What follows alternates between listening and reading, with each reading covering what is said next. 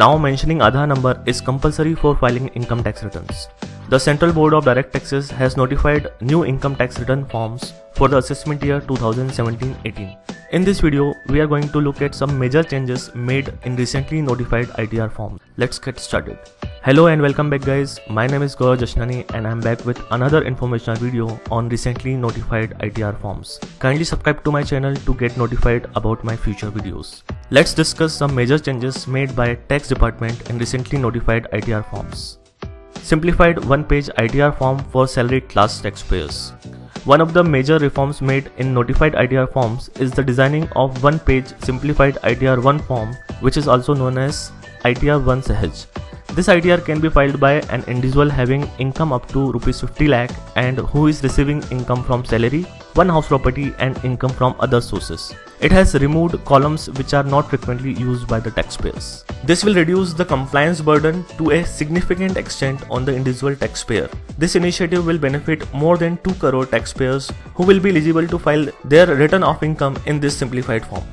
Mentioning Aadhar number along with PAN number is mandatory for filing income tax return. This is one of the significant change made by the tax department. Let me tell you why this is significant. Everyone provides PAN or Aadhar number in bank as KYC. Mentioning both PAN number and Aadhar number in the ITR form simply means a taxpayer won't be able to hide any bank details from the tax department. If any person does not possess the Aadhar number, he can apply for Aadhar and then he can quote enrollment ID of Aadhar application in the ITR form. Disclosure of cash deposits during demonetization. In order to account for those who have deposited ₹2 lakh or more in bank account during demonetization period, that is from 9th November 2016 to 31st December 2016, the tax department has introduced a new column where the person filing ITR will have to give details of money deposited and bank account. If person has deposited ₹2 lakh or more, he or she has to mention IFSC code, name of the bank, account number along with the amount deposited in newly notified ITR forms. Asset liability column removed from ITR 1. The assets and liability column has been removed from ITR 1 sahaj form.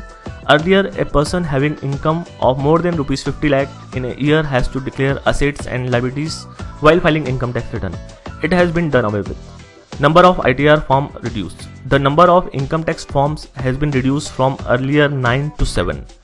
ITR 4 and ITR 4S have been renumbered as ITR 3 and ITR 4 respectively, which means old ITR 4 will now become ITR 3 and old ITR 4S will now become ITR 4.